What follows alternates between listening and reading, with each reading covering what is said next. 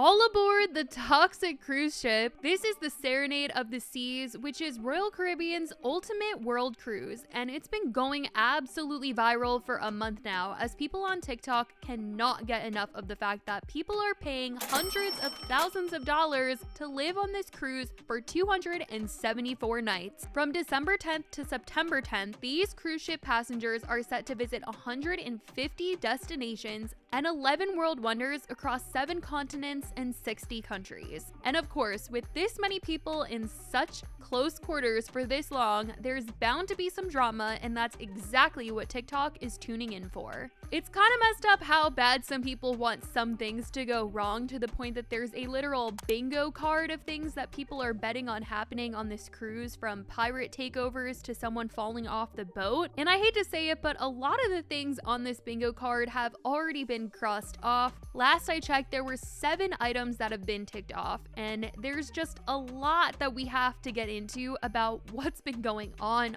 this ship. From floods, running out of wine, laundry fights, the cruise sponsoring people, passengers turning into influencers. It's a whole reality show at this point, and Royal Caribbean really missed out on not partnering up with Bravo for a show at this point. To break down this cruise, passengers are paying a pretty penny for this 9-month-long excursion, with the interior staterooms starting at around almost $60,000 per person, going up to the hundreds of thousands for a suite. There's also different tiers of passengers. Those passengers who have stayed loyal to Royal Caribbean and earned status also have nicer rooms and special perks, but this is seemingly normal when you think about any kind of loyalty program. Some people are kind of making it a big deal at how they're treating some passengers differently, but I feel like this is similar to first class passengers and economy. Like if you fly Delta a lot, maybe you'll get an upgrade to first class because you've been loyal to Delta, that type of thing. I feel like it's really similar to this. But like I said, this cruise kicked off in December and will go until September of this year. The trip is divided into 4 different segments, all about 2-ish months long. Some people are cruising for the whole thing, while some are only joining for a specific segment, which is about $15,000 to $25,000 a person depending on the room for one of the segments. Now, with such a long trip, people online have wondered about work, school, laundry, going stir crazy.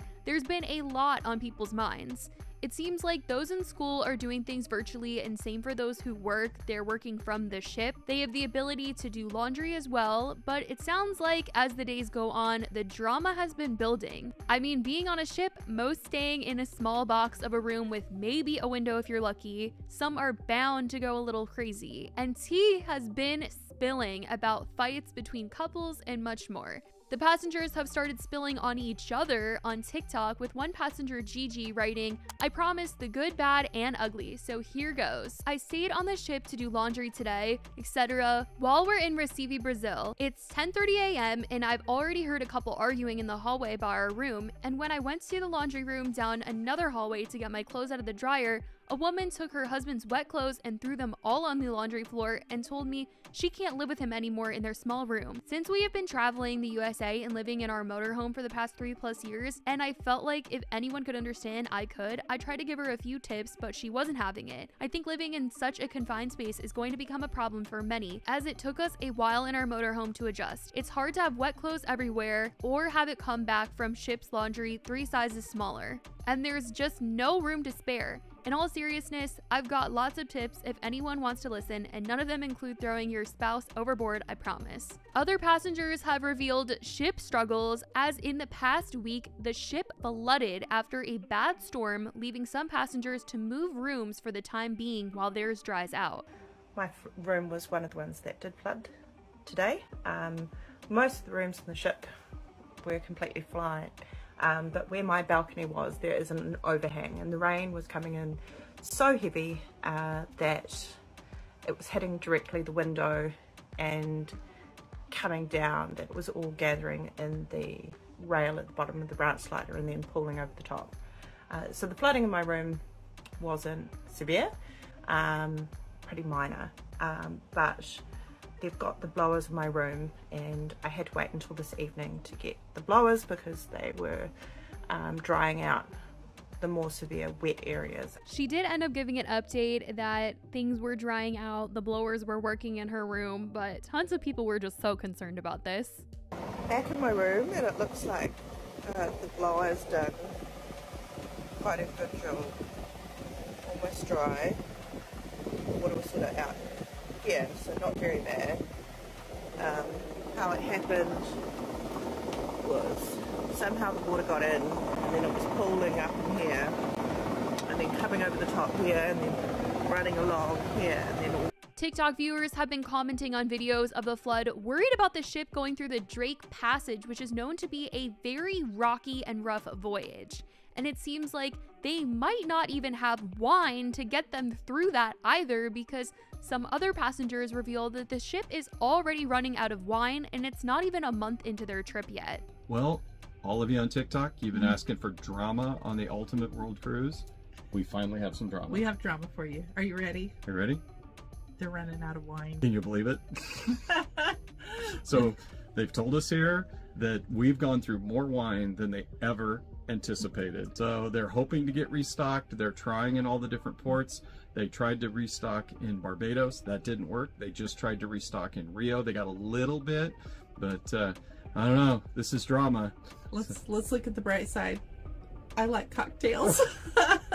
Now, there's also been this other thing that's happened on the ship where certain passengers have actually gotten quite internet famous from posting about their trip on TikTok, and now it feels like they're all just cast members of a TikTok reality show at this point. One of the passengers, Brandy, gained a following after opening up about her experience on the ship, where people kept being surprised that she was actually a passenger and not an employee. If I get asked if I work on this ship one more time, started out at the pre-cruise gala. It was assumed that I must be working. After I said I was not working, then I was asked, was I independently wealthy? Like, basically, how did you afford this?